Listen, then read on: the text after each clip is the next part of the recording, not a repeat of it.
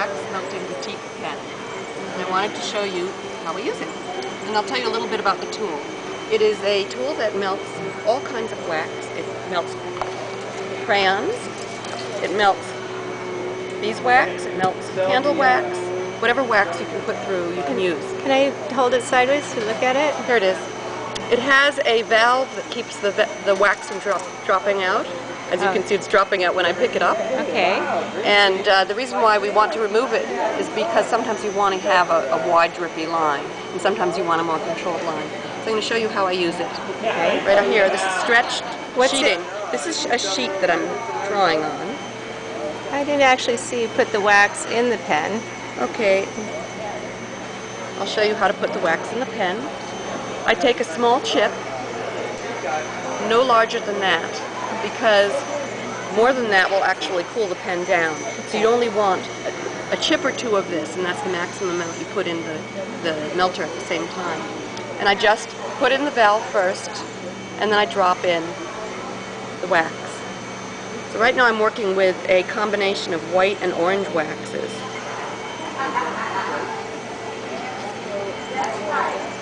And I'm going to draw a tree because that's what I feel like doing. Okay. So you put in a little piece of crayon. These small chunks of wax go a very long way to this tool. The line quality can be changed by tilting your wax melter, the wax batik pen, because it becomes wider when you slow down the line and tilt it, and it allows more wax to come through. Another thing about controlling line is the type of wax that you put in it, because certain waxes have more pigment in them. Certain waxes that are very high quality color waxes will give you a thinner line because it comes out of the hole at the end of the tool slower with more pigment, where something that is a pure paraffin will give you a much wider line because it melts at a lower temperature and comes out a lot faster. I have a question. What about changing colors? I'm about to change colors right now because I just ran out of the tiny little orange chip that I'm using, so I'm going to show you. I'm going to take another color. I'm going to take a reddish brown. Okay. That's it, the size that I need, no more than that. If I want to dump out the color that I'm using because I want to change, I just simply dump it out or run it out, and then add the next color. And in a very short few moments, we'll have the color coming through. There we go. That fast.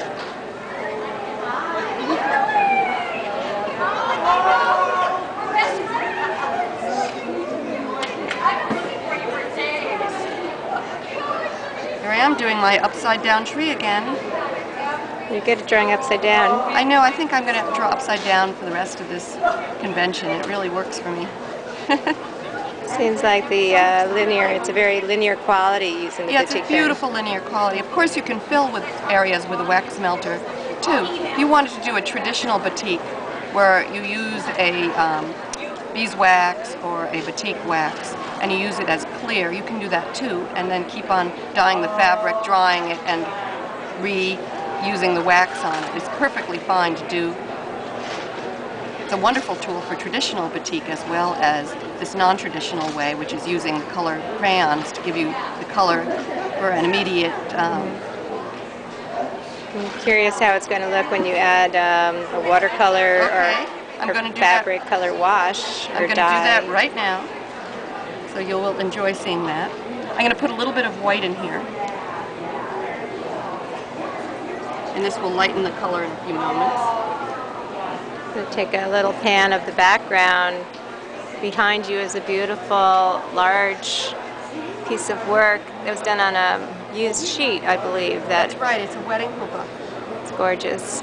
All done with this. All done with this tool and paraffin and crayon. Okay, now I'm going to do the wax resist technique, where you use a water-based paint on top of the wax, which will resist what I'm going to paint down.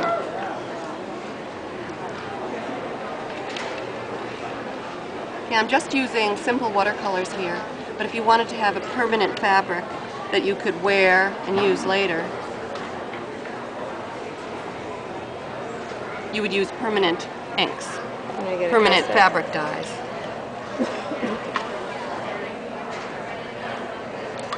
So you're painting in the lines? Well, you don't have to paint in the line. Sometimes if I want to do a large area and I want the color to flow over it, I will wet a whole area of my batik.